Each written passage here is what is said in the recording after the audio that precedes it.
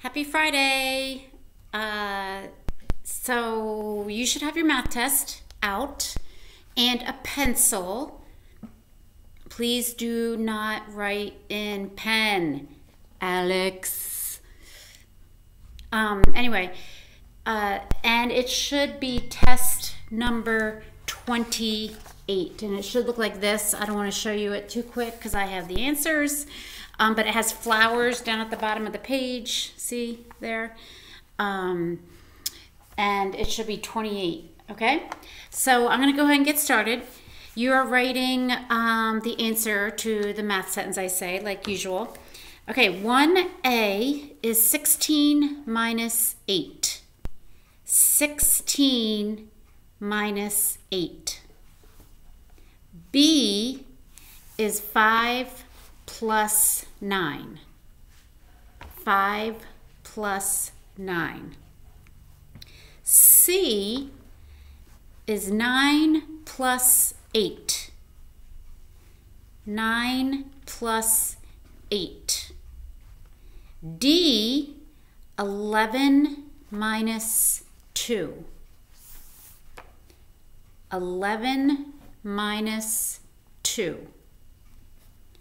E, 7 plus 8. 7 plus 8. F, 4 times 2 minus 6.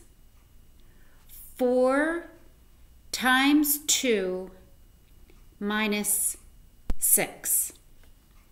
Okay, in the second section of your test, you are going to write the number that I say. It could be money, it could be a fraction, but this is all to help you with place value, okay?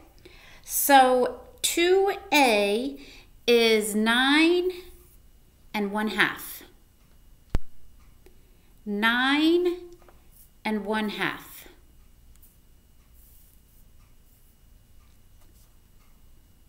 B, 6,034. And remember, if I don't say a number, remember to hold that place with a 0, okay? So that number again was 6,034. C, 21,300. 21,300. And D, $59.09. $59.09. Okay, pencils down for a second, and I just want you to listen. Number 3, you're rounding to the nearest 10. Okay? And remember our rule with if there's a 5 in the ones spot, what do we do? I'm not going to tell you, but there's a special rule if there's a 5 in the ones. Okay? Number 4, write the sums and differences. And some of you are not showing your work. If you're carrying and borrowing, I will start taking points off for not showing your work. Because how do I know you didn't get mom or dad or big brother or big sister to give you the answer? I need to see your work or you will get points off, okay? If you're borrowing, I should see the numbers being borrowed, crossed out and all that stuff. And if you're carrying, I should see the numbers that you're carrying also. Okay, I need to see all that. Don't just give me an answer. Okay, on the back of your test, flip it over, there should be clocks. Okay? Number 5, we worked on estimating the sums. Okay, you're not giving me an answer. Okay, so I'm going to give you an example. Okay? So for estimating sums,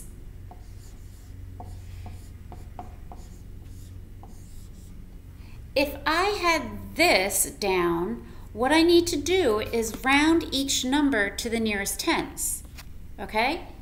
I would round 34 to 30, and then I would round 42 to 40. And then you add these two together, okay? And 30 plus 40 equals 70, okay? That is how you're doing number 5 on your test. So hopefully you understand that. So you can show me your work there too. Number 6, writing the times, okay? You're writing the time. Then the first orange clock is 2 hours later. Then make sure you put the hands on the other clock, okay? And the blue or purple clock, whatever that is, you're writing the time and then a half hour earlier.